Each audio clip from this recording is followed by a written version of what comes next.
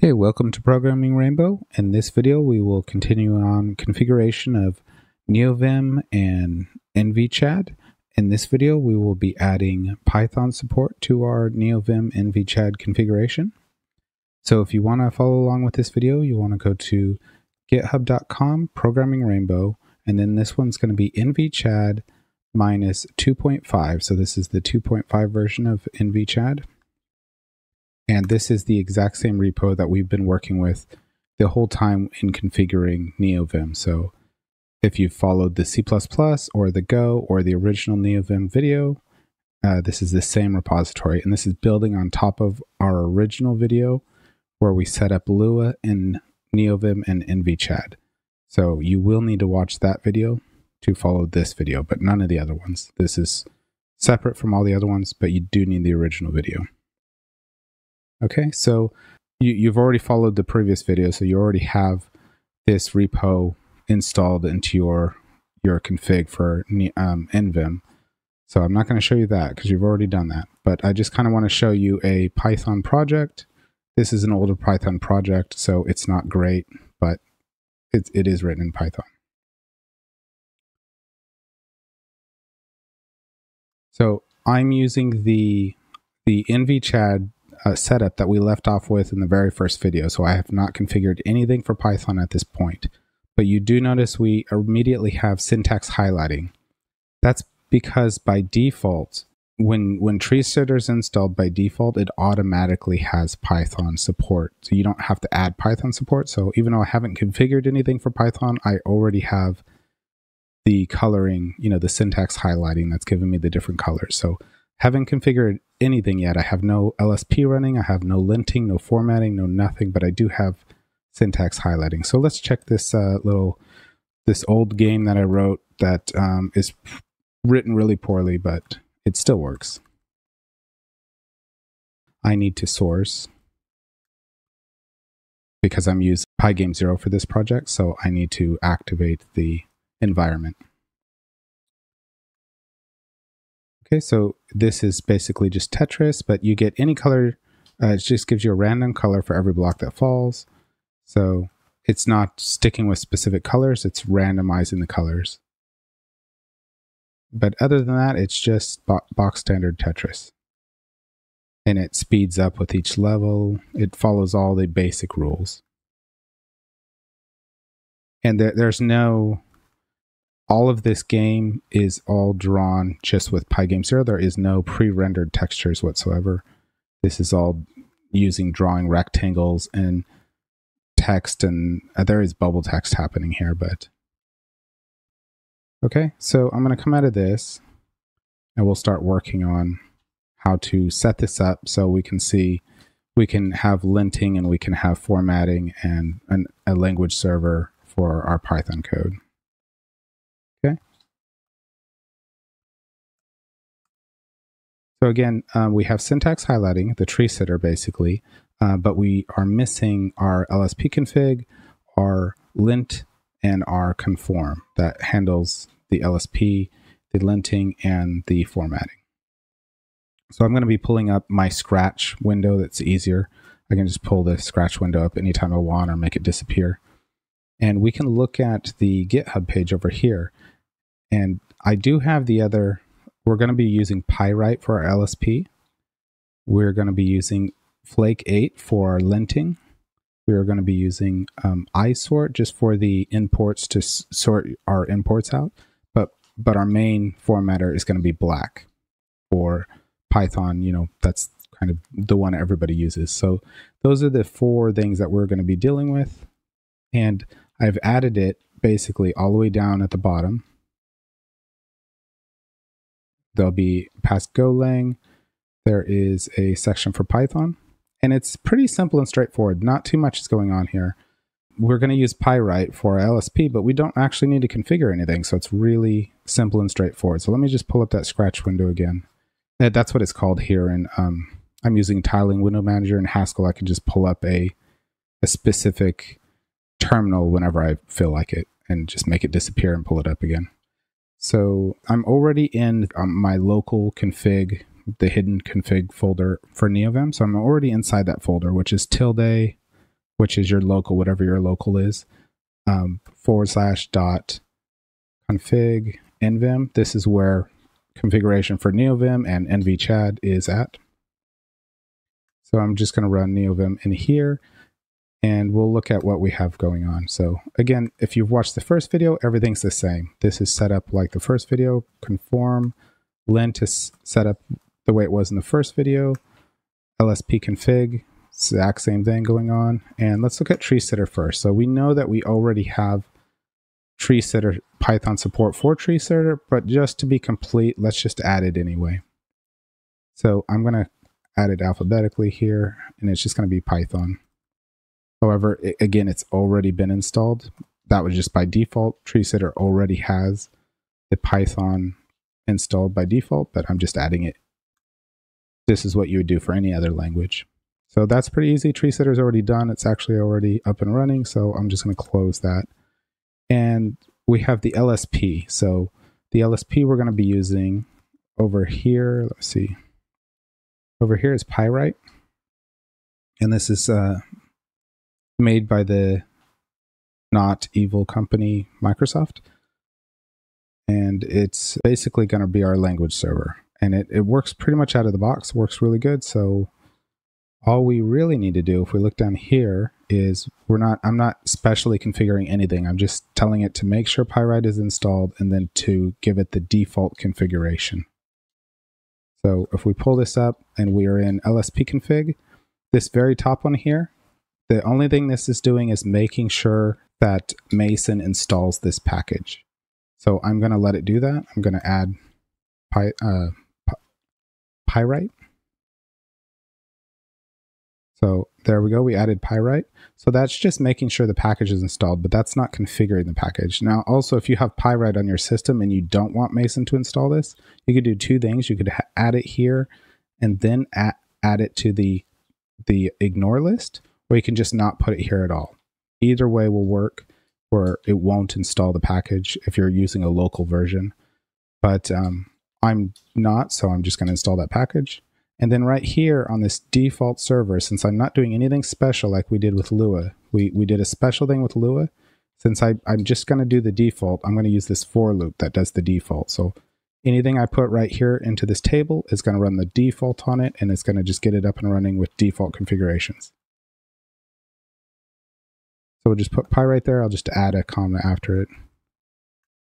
And that's all we got to do for that. So what I'm going to do is I'm not going to restart the Scratch one here. I'm going to go to the main one that I was looking at, the Python project here, and I'm going to restart this one. So I'm going to restart it, and I should see that Pyright is installed, and then I should see that the LSP starts working.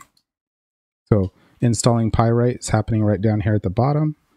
And if I go and look at this file, I should be getting, there we go.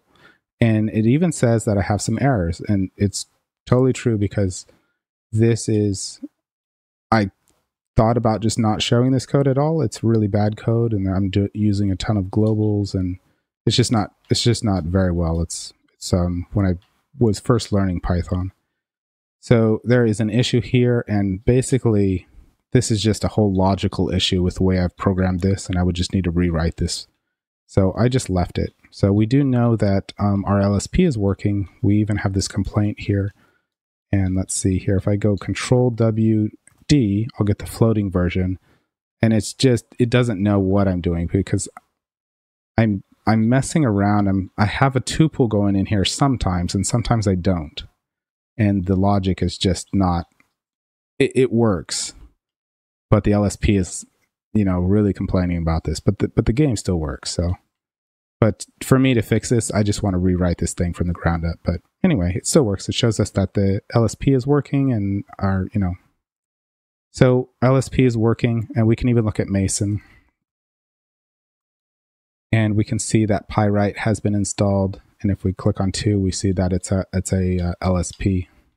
And if we go ts install info, we'll see that for treesitter, that's doing the language, the highlighting for us, we'll see that Python is already installed. But again, it was installed before we even started doing anything.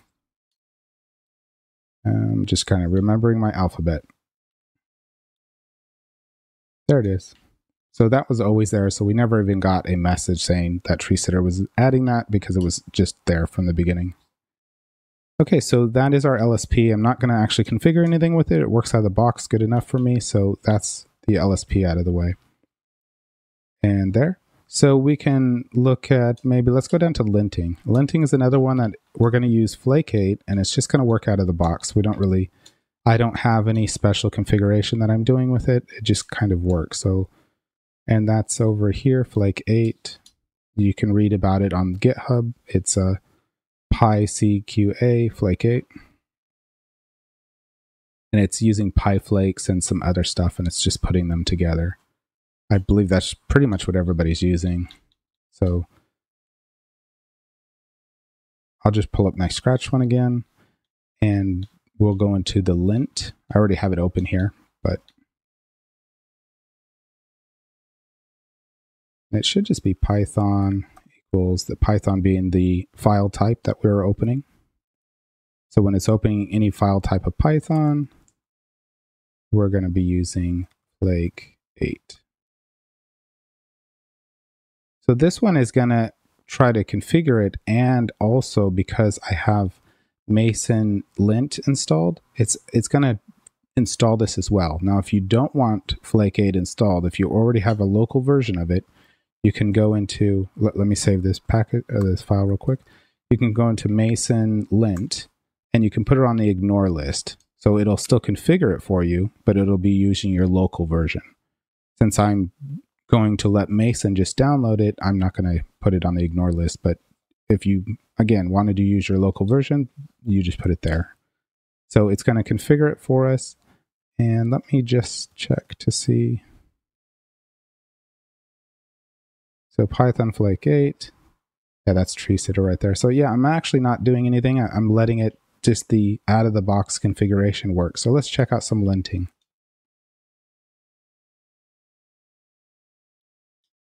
I'm going to close this, and let me just make sure the files are saved. Looks like I've saved everything. Cool. Okay, so I'm going to restart this again.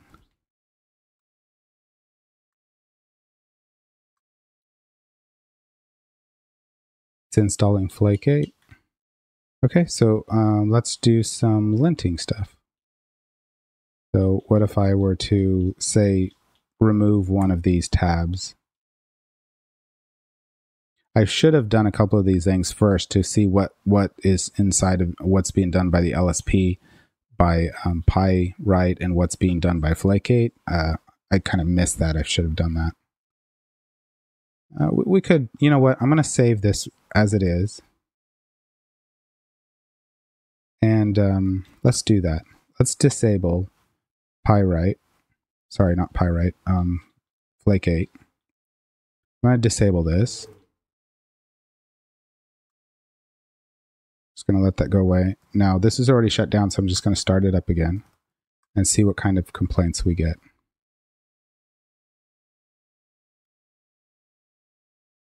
So we have expected indent block. It's going to complain here, probably the same. Something's amiss, yeah, basically. So we know what that looks like now. Let's do some other things. I should have done this ahead of time, but I kind of want to show which ones would be, you know. Let's remove one here. Yeah, it's pretty basic diagnostic stuff. That's coming from Pyright.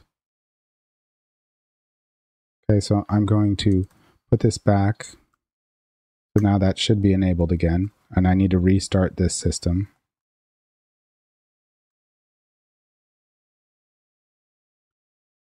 Okay, so down here, I've removed the comma that was supposed to be there. So now I'm going to do the Control W and then D again. Sorry, I didn't do it fast enough, maybe. There we go. So this number 1 here is coming from Pyright, but number 2 here is coming from flake8. Okay, so we're getting diagnostics from both of them. And we can check out the indentation too. I'm just going to undo the mistake that I put in, and I will take away one of these. Now we're getting all kinds of stuff, and we're getting complaints from both of the systems, basically. Before, it just complained about an indentation, so let's see what the hover on this one does. And again, we have the unexpected that's coming from Pyright, and the one below it is coming from Flake8. Okay, so that gives us linting. I mean, we're getting linting from both of them, but we're getting extra linting. And we have our language server running. Nothing really is happening that is too complex here. Yeah, there we go. And we have one complaint here. I know we have the two errors from that one part of my code that it's just, I didn't want to bother fixing it. I just need to rewrite it. But I'm kind of wondering where the other one is coming from.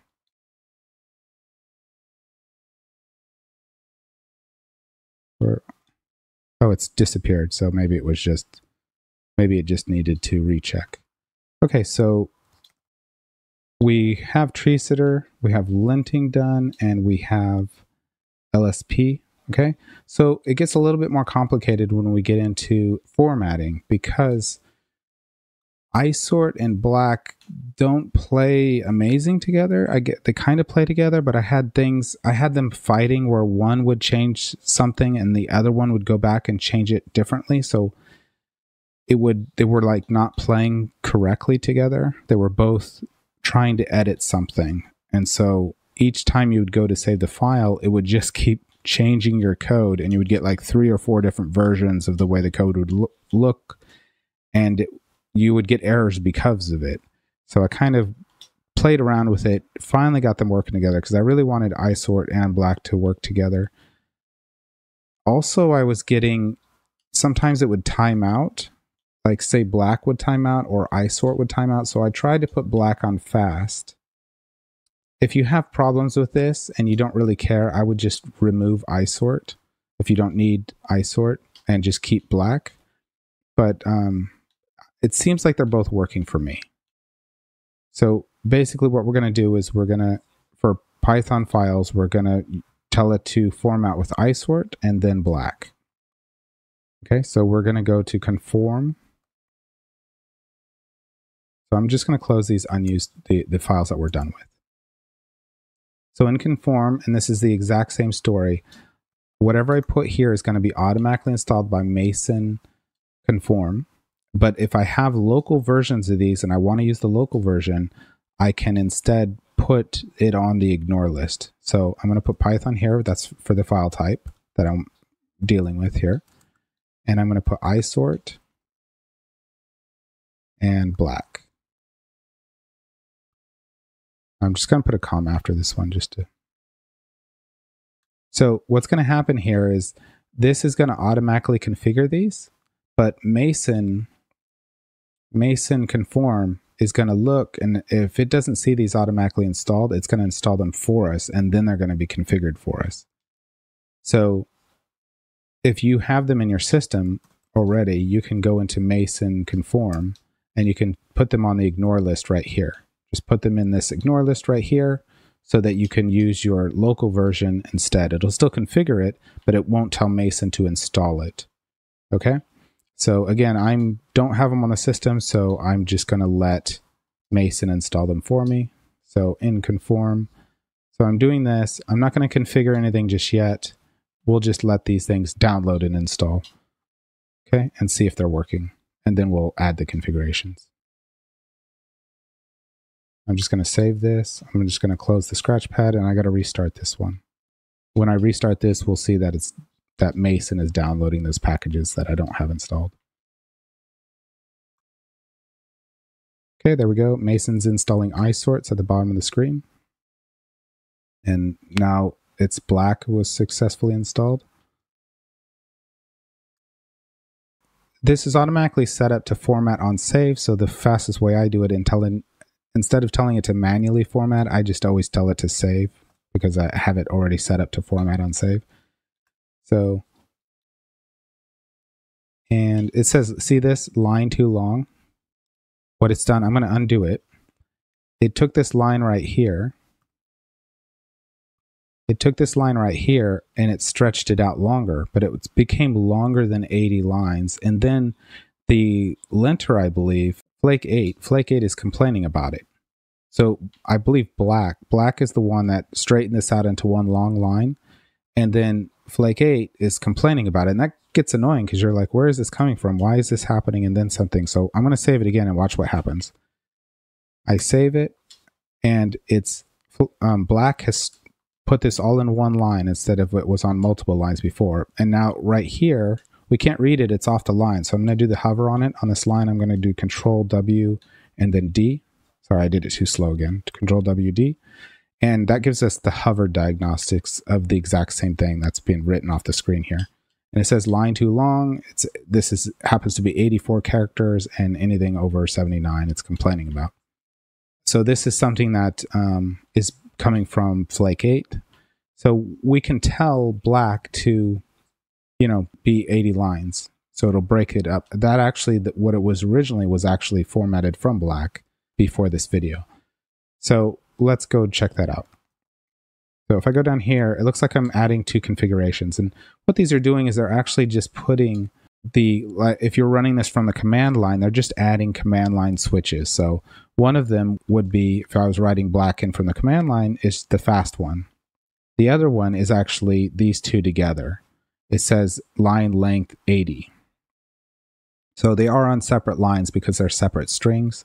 But imagine in your head that in the command line, it's minus line minus length space 80. Okay?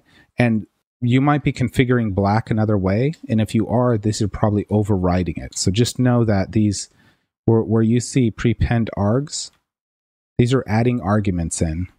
And if you have a file that is a local file inside of your project that is configuring Isort or Black, this is going to trample on that. So you'll want to disable these if you're doing it that way. For myself, I'm not doing huge code bases. I don't really care. I just want my Neovim to start up and act the way I want it to act. So we're going to add these in, and they're going into the formatter section of conform. Okay, so basically we're going to configure Black, and then we're going to configure Isort. So let me just grab this. It's the easiest thing to do. I'm going to leave the formatters part. Well, I'll just grab the whole thing. I'll just copy it here. And if we go to conform, we're already in conform. See, we have up here, it says formatters by feature or file type or whatever. We have Isort in Black. And then here we have format on save setup. But right here we have formatters. This is where we actually configure any of these things. And you may already have this filled up with stuff. If you do, just add inside of it what we're adding.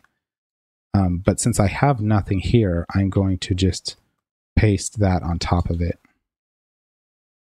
So if you already had another language in here, you don't want to delete the other language stuff. You just want to add in next to it or after it or before it, this part right here. So basically we're saying Black, which is right here, I want to add some arguments to it. One of them being fast and the other one being the line length. I want it to only be 80. For Isort, I'm going to tell it to use the Black profile. I actually can't remember if this was fixing something. I believe this was fixing the way it was formatting so they wouldn't fight each other, because they were fighting back and forth with each other. So every time I'd save a file, it would change the shape of the imports, and it was driving me crazy. So this, I believe, was able to fix it. So with these in place, it's already installed and everything else. It should just start acting a little better. Mainly that line that was too long shouldn't be too long anymore. So I'm going to close this. Again, I got to restart this one. Okay, so we had that line that was too long right here. So I'm going to save it now with the W. And it's broken that line up. See that? And, oh, I don't like this code. So that's the formatting. And again, down here, sometimes pay attention. You'll notice that sometimes one of them might not work. So I think it's conform info. Yeah, let's see here. So these could be old. So what I'm going to do is I'm going to delete this file right here. I'm going to delete this file, this log file. And because these could have been from, yesterday or a year ago, or I was doing something wrong. So I can't trust that these just happened recently. I think it happened before the video where I was removing all the parts that I didn't want to be in there anymore. So I'm going to delete this, and then I'm going to restart. So this is local state nvim-conform. Yeah.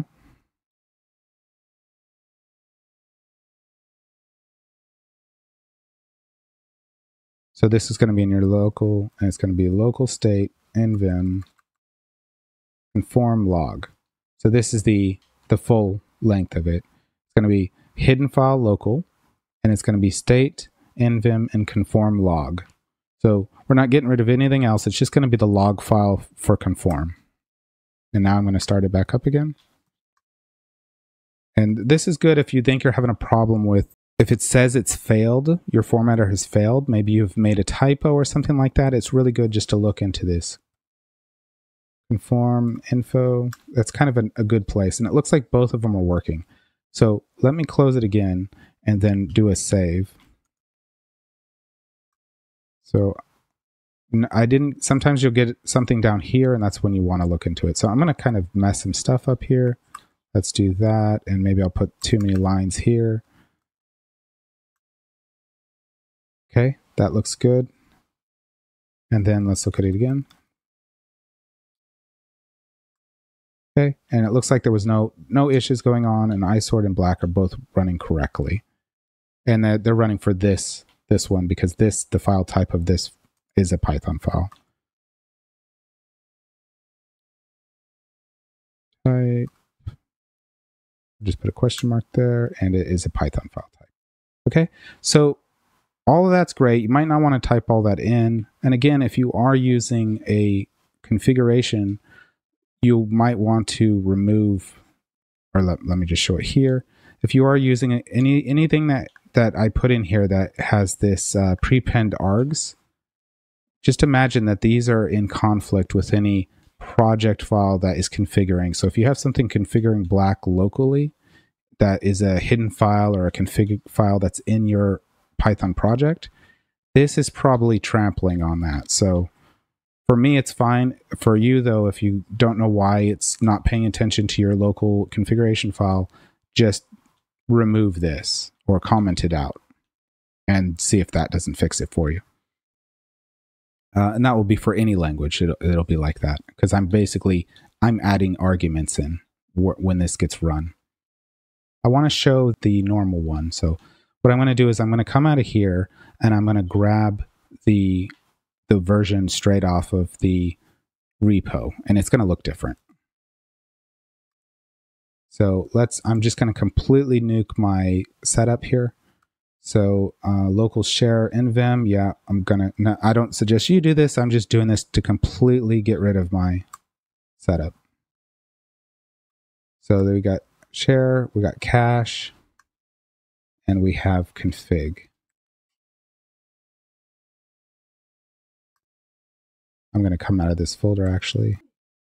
Okay, so I am going to, I think I removed it, but let me just make sure that I removed that file. Okay, so now what we can do is we can go right to the GitHub repo here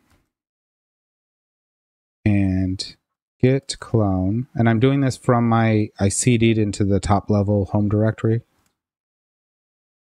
And right here, we want to clone this, but we want to clone it into our ~.config/nvim, which is going to be our Neovim configuration.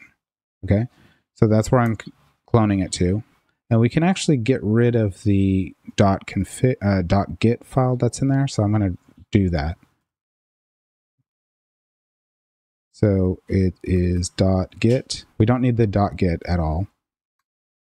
Okay, so now when I boot this up, well, let's do it over here in this one. Everything's going to be missing, and it's going to start reconfiguring itself. So this is a just cold boot. Nothing was installed on the system, or for Neovim and NvChad. Just nothing is there, and it's getting everything and setting it up, and it's just going to be set up with Lua, because that's we'll see it in a second here. So cd into there. And what I've done here is this is the original setup, but I've added a whole bunch of stuff to it. But it's all been disabled. So treesitter, we have C, CMake, C++, the Go stuff, make, Python, but all commented out. And then in lspconfig, we have clangd, go please, Pyright, other stuff may be added in the future. And we can see that for the default servers, we have Pyright, but it's all commented out. It's been added but commented out. There for clangd, we had some configuration going on, so it's commented out. For go please, we had more configuration going on. For Pyright, it's doing the default configuration. So it's all been added but commented out. For lint, we're only doing linting with Lua and Python, so Python's been commented out. Let me go back real quick to, oh no, we haven't been there yet. Conform. So in conform, we have C, C++, Go, and Python all commented out. We have the formatter configuration for C, for Golang, Go imports, revisor, Go lines, and then Lua. I've added Lua because this is for people who don't want to make the local Lua file to configure. They want their Lua projects to act the way that this, when they're in NvChad configuring it, it is set up with a Lua configuration, but their projects won't be. So this right here, uncommenting this, will just get everything, your projects, to act exactly the same way. But again, this tramples on your local configuration file. So if you have a local one, you don't want to uncomment this. But right here, you have the Python that we were just doing. It's right there. You can just uncomment that, and you're up and running. So I just wanted to show that that's already there. I put it all in, and if I find any bugs or errors, I'll change that. As new languages come in, they'll also be added, but you don't have to manually type all that stuff in. But I would like you just to understand what each of it's doing and why you may want to disable things that may not be working for your situation or your project, or how you might want to change things. And again, all these things that I've been looking at, they're all on GitHub. Here's GitHub Microsoft Pyright for the LSP. Here is Flake 8 on GitHub. There's also a web page for it too, but this is the GitHub page for Flake 8. All the documentation you may want to look at. Here's Isort, and here is Black. Okay, but you can just grab my repo if you just want to use my configuration. And again, it's just has the plain Jane Lua. All the other stuff's been added but disabled. So you can pick and choose however you want to add it. Okay, so I hope that was educational. If anybody has any questions, just ask them in the comments. I'll try to answer them. Or if you have suggestions or found bugs, putting them there helps everybody to understand, a better or worse way or a different way to do things. Who knows? If you have any questions, just ask them. I always try to answer the questions if I know the answer, if I can figure the answer out. Okay. Again, thanks for watching, and bye.